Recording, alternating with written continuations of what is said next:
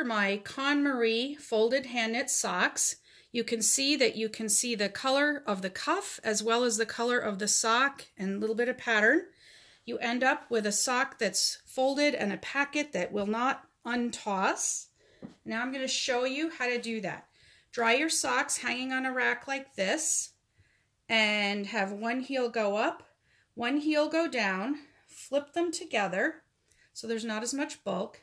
Flip one toe to the height of those folded heels, both cuffs down, tuck this in, give it a little scrunch so there's no tension, and that's your neat little packet.